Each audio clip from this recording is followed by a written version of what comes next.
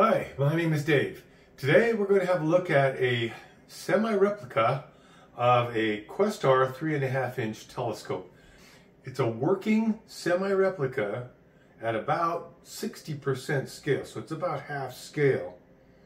The reason for that is that I only had access to a 50mm diameter lens, and this has a 90mm lens.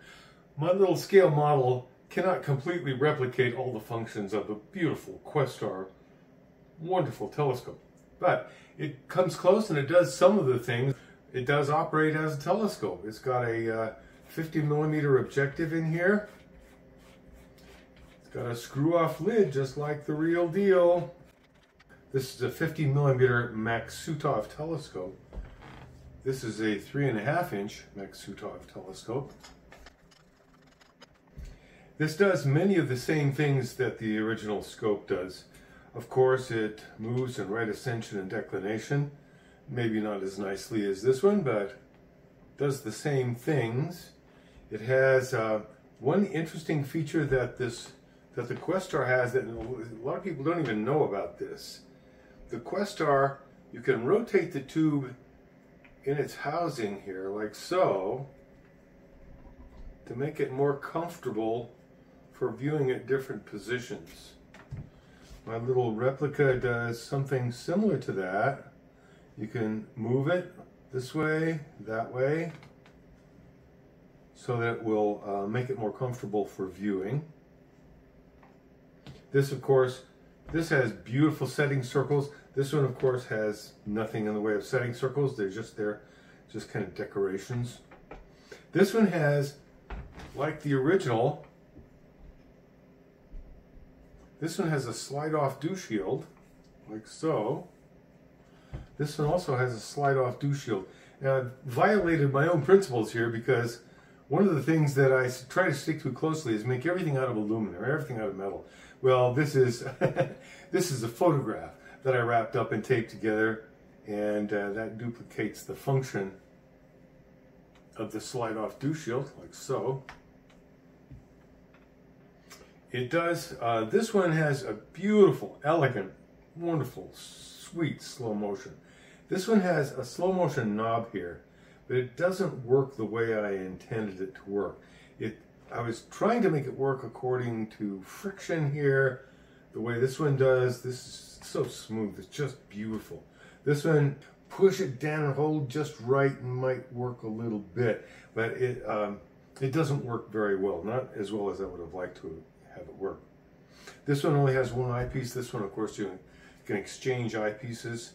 This one works unbelievably at about roughly 38 power, almost the same power as the lowest power on the Questar. So it's a 700mm focal length on this little thing. You can't get a Maksutov with a real short focal length. They're all about f14 or so. So this one, it has a lot of a lot of magnification there, and it's challenging, I'll tell you. One of the things about this is that if you look here on the back, this is the focuser knob for this little Mac. It's very similar to the focuser knob on the Questar. The Questar is just beautifully smooth. It's reputed to be the smoothest Maksutov in the world, and I wouldn't doubt it. It's certainly as smooth as it could possibly be. A lot of these catadioptric scopes move by sliding the primary mirror back and forth. This one does too, but believe me, this is nowhere near as smooth. It does work, but it's nowhere near as smooth as the elegant Questar. Well, the Questar comes on this little tabletop tripod, which is adjustable, of course. You can slide this this way and that way. My little replica does the same thing. Got a slide out leg just like that, so it can go about the same latitudes as its big brother. You'll notice that on the back here, this doesn't have all the bells and whistles that this one has. This one has all sorts of switches and so forth. Well, there was no room. I was lucky to get a little diagonal in there. And those are adjustment screws for the diagonal and the focuser. That's it. That's all that's in there. This thing is loaded. It's got mirrors and it's got a flip out diagonal like so you can use the finder. The finder on mine, of course, is just right. It doesn't even work. It's not there. It's just for decoration. But here's the little finder on the original. It's got a Barlow, built-in Barlow here. No Barlow in this one. You're going to be lucky to operate it at 40 power, and that's it. This is where I got the optics for my little half-scale model of the Questar. This is a Celestron C50 Mini Mac. It's a spotter scope. See the little Maksutov optics in there? Those are the same. It's 50 millimeters. That's all it is. One of the reasons I selected this one, it's one of the few 50 millimeter Maksutovs ever to exist, and these are getting rare now, so this is probably highly collectible in this form. The Questar 3.5 inch comes with a beautiful leather case. Lovely thing. Room to store some equipment inside. Very, very nice. One of the premier qualities of this scope. A little semi-replica also comes with a case. Maybe not quite as nice. I couldn't do leather wrap like this. Way beyond my skill level. But I sort of kind of came up with a sort of a semi-leather wrapped case. Kind of like that. When you remove the legs, on the Questar there are a couple little plugs that go into the holes. Well, of course, I've got something similar here.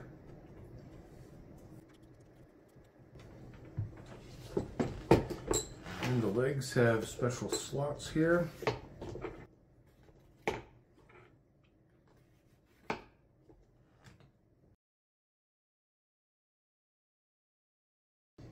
Questar replica slides right in there.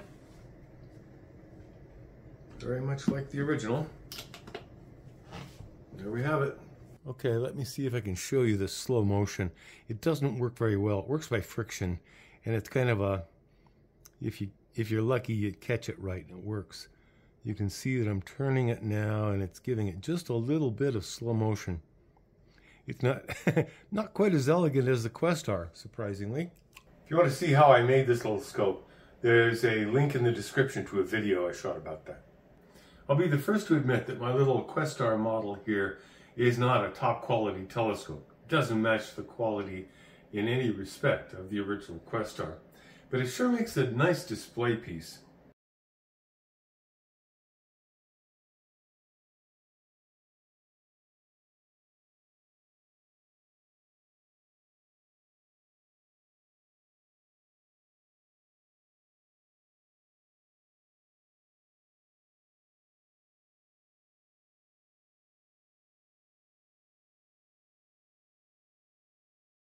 I hope you've enjoyed having a look at my half-scale model of the Questar 3.5 inch telescope. Thank you for watching.